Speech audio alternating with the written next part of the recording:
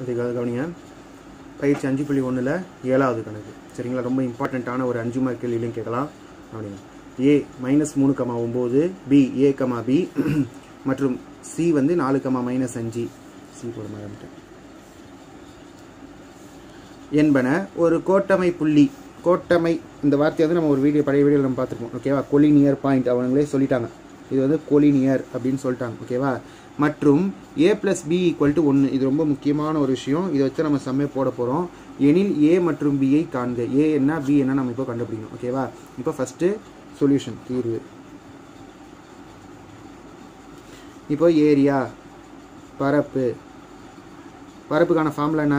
1/2 x1 y1 x2 y2 x3 y3 x1 y1 x4 y4 போடக்கூடாது. x4 y4 வந்து நாற்கரத்துக்கு தான், முக்கோணத்துக்கு கிடையாது. சரிங்களா.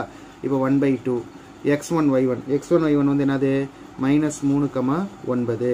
அடுத்து A B 4 -5 -3 9. கேட்கலாம் சார், ரெண்டு சம்முக்கு வந்து நீங்கள் டயக்ராம் போட்டிங்களே, இந்த சம்முக்கு ஏன் சார் டயக்ராம் போடலன்னா ஏபி கொடுத்துருக்காங்க, அதனால் நம்ம என்ன பண்ண முடியாது, டயக்ராம் போட முடியாது. அடுத்து 1/2 ஃபஸ்ட்டு மேலேருந்து கீழே. இது நல்லா ஞாபகம் வச்சுக்கணும். ஃபஸ்ட்டு மேலேருந்து கீழே, அடுத்து மைனஸ் போட்டு கீழேருந்து மேலே. இது நல்லா ஞாபகம் வச்சுட்டே இருக்கணும். ஓகேவா.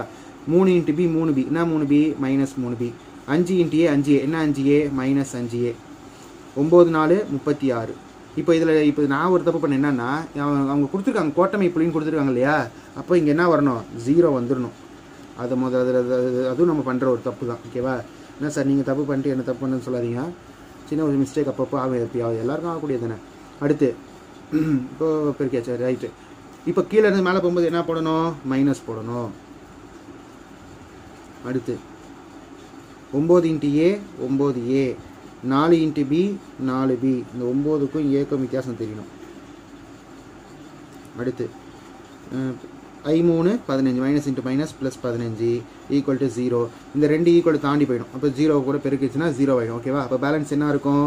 -3B -5A +36 -9A +4B +15 = 0. நல்லா பாருங்கள். ஏவியும் பியும் கூட்ட முடியாது. நம்ம பசங்க என்ன பண்ணுறோம்? கூட்டிடுவாங்க. 5 3 கூட்டி 8ன்னு போட்டுட்டு 8ABன்னு எழுதிடுவாங்க. தப்பு. -3B -5A +36. இந்த மைனஸ் எடுத்து உள்ளே பெருக்கணும். இந்த மைனஸ் எடுத்து எல்லாத்துக்கூட என்ன பண்ணணும்? பெருக்கணும். 9 × A 9A -9A -4B -15 = 0. இப்போ பாருங்கள். 9Aவையும் 5Aவையும் கூட்டணும். 9Aவையும் 5Aவையும் கூட்டினா 14A என்ன 14A -14A. அடுத்து 3Bயையும் 4Bயையும் கூட்டணும். ஏன்னா ரெண்டுத்துக்கும் மைனஸ் இருக்குது, ஒரே குறி இருந்தால் கூட்டணும். ஓகேவா. 3B 4Bயும் கூட்டினா 7B -7B. அடுத்து 36ல் 15 போச்சுன்னா 36ல் 15 போச்சுன்னா 6ல் 5 போச்சுன்னா 1 3ல் 1 போச்சுன்னா 2 21 +21 = 0. இப்போ நல்லா பார்க்கலாம். ஈஸியாக சம் முடிச்சிடலாம். இப்போது இங்கே என்ன நம்பர் இருக்குது? -14. இங்கே என்ன நம்பர் இருக்குது? -7.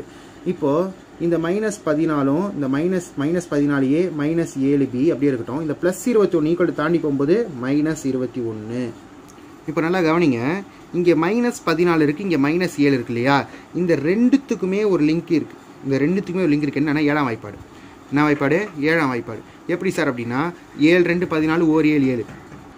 இப்போ இந்த 7ஆம் வாய்ப்பாடு எப்படி சார் அப்படின்னா 1 7 7 2 7 14 சொல்லணும் இல்லையா. 7 நம்ம காமனாக வெளியே எடுத்துடணும். எப்படி 7னா என்ன 7னா -7 வெளியே எடுத்துடணும். எதை வெளியே எடுத்துடணும்? -7 வெளியே எடுத்தாச்சு இல்லையா. அப்போ என்ன இருக்கும் அப்படின்னாக்கா 7 2 14 அப்போ 2A 1 7 7 அப்போ 1B = -21 இருக்கும். எப்படின்னா எப்படி சார் மைனஸ்னா அந்த மைனஸ் வெளியே வந்துருச்சு. அப்போ மைனஸ் இந்த இடம் ப்ளஸ் ஆகிடுச்சு. ஓகேவா. இந்த மைனஸுக்கு இந்த மைனஸு கேன்சல் ஆகிடும். அப்போ பேலன்ஸ் என்ன இருக்கும்னா 2A ப்ளஸ் ஒரு பியை வந்து பின்னு மட்டும் வச்சுக்கலாம் ஈக்குவல் டு 21. இது பெருக்கல் இருக்குது. ஈக்குவல் தாண்டி போகும்போது எப்படி பண்ணால் வகுத்தலாக போயிடும். அப்போ 1 7 7 3 7 21. அப்போ 2A + B = 3. இப்போது இது ஒரு சமன்பாடு அப்படியே இருக்கட்டும். இதுக்கு முன்னாடி கொஸ்டினில் ஒரு சமன்பாடு கொடுத்துருப்பாங்க. என்னென்னா A + B = 1 அப்படின்னு ஒரு சமன்பாடு கொடுத்துருப்பாங்களே, அதை எடுத்து இங்கே எழுதிக்கணும். என்ன பார்த்துங்க, நீங்கள் கொடுத்துருக்காங்க பாருங்கள். A + B = 1 ஒரு சமன்பாடு கொடுத்துருக்காங்க இல்லையா. அந்த சமன்பாடு எடுத்து இங்கே நம்ம எழுதியாச்சு. இப்போ பேலன்ஸ் ரெண்டாவது சமன்பாடு கண்டுபிடிச்ச சமன்பாடு என்னது? 2A + B = 3. இப்போ எலிமினேஷன் மெத்தட் யூஸ் பண்ணணும். இது மைனஸ், இது மைனஸ், இது மைனஸ். எலிமினேஷன் மெத்தட் எல்லாருக்கும் தெரிஞ்சிருக்கணும் இல்லையா இப்போ இந்த ப்ளஸ் பிக்கு மைனஸ் பி என்ன ஆகிடும் கேன்சல் ஆகிடும் இங்கே 1 இருக்குது 2 ரூபாவில் 1 ரூபா போச்சுன்னா 1 ரூபா 2 ரூபா பெருசா 1 ரூபா பெருசா 2 ரூபா தான் பெருசு அப்போ 2 ரூபாய்க்கு என்ன இருக்குது மைனஸ் இருக்குது அப்போ -1 A பி இருக்காது 3ல் 1 போச்சுன்னா 2 என்ன 2 -2 ஏன்னா 3 தான் பெருசு ஓகேவா இப்போது -1 A ஈக்குவல் டு -2 இந்த மைனஸ் கேன்சல் அப்போ A ஈக்குவல் டு 2 இப்போ நம்ம என்ன கண்டுபிடிச்சிட்டோம் A கண்டுபிடிச்சிட்டோம் இப்போ அடுத்து கண்டுபிடிக்க வேண்டியது B இப்போ என்னன்னா A ஈக்குவல் டு 2 என்பதை சமன்பாடு 1இல் பிரதியிட substitute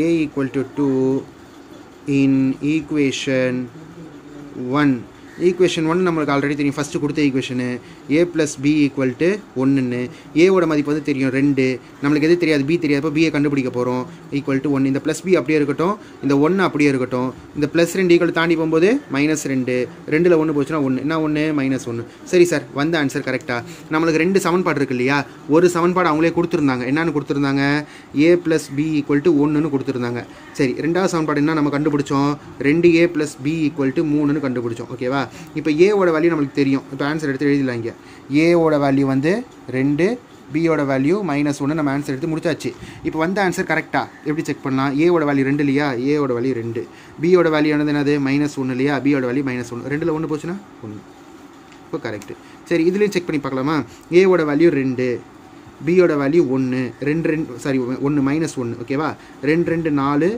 4ல் 1 போச்சுன்னா வந்துருச்சு இப்போ வந்த ஆன்சரு கரெக்டு இது வந்து நம்ம போடணும் எக்ஸாமில் போடணும்னு அவசியம் இல்லை இது வரைக்கும் நம்ம ஆன்சர் வந்துருச்சு நம்மளுக்கு ஆன்சரு வந்த ஆன்சர் கரெக்டாக நம்ம செக் பண்ணுறோம் நம்ம எலிமினேஷன் மெத்தடில் தான் போடணும் அவசியம் இல்லை கிராஸ் மல்டிப்ளிகேஷனில் போடலாம் இல்லை சப்ஸ்டியூஷனில் கூட போடலாம் அதாவது குறுக்கு பெருக்கல் முறையை பயன்படுத்தலாம் இல்லைனா பிரதியிடல் முறையை நம்ம பயன்படுத்தலாம் சரிங்களா